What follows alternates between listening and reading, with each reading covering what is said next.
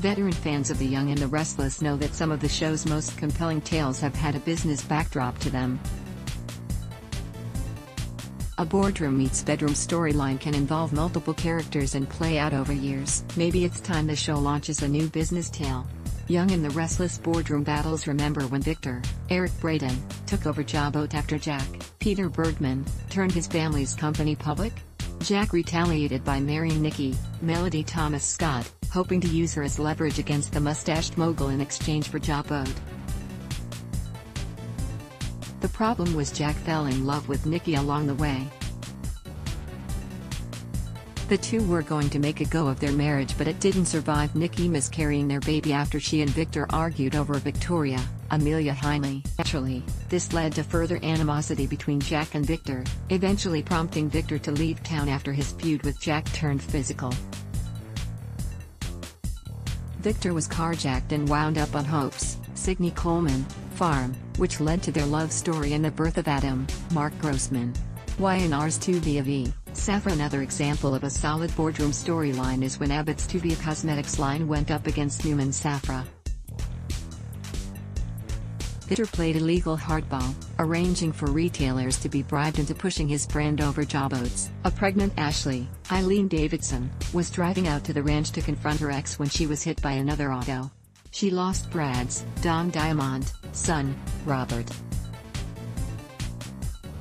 A furious John, Jerry Douglas, punched Victor for indirectly being responsible for his grandson's death. These two stories were powerful not because viewers were interested in which cosmetics line did better or how Jawboat was faring on the stock market, but because of how they affected the interpersonal dynamics among the players. Viewers got swept up in the emotional elements of the business stories. Currently, Young and the Restless has competing media companies, Cancom and Newman Media, but how about something that involves a direct battle between longtime enemies Jack and Victor? The two have been cordial lately, which is all well and good. However, watching these two do battle is great conflict. Y&R, Everybody Wins. A solid business storyline would have both Jack and Victor interested in the same goal and involve many characters. Perhaps whatever Jack and Victor are competing over would call for more screen time for Ashley, Nikki, and Tracy, Beth Maitland.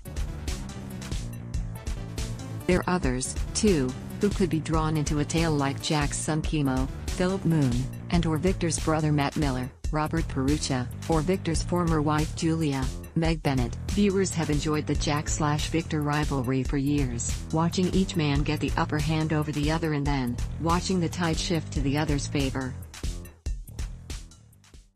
The soap stays on top by giving its viewers what they've come to expect, with a twist. Once a boardroom storyline gets going, viewers hop on for the ride and enjoy the thrills.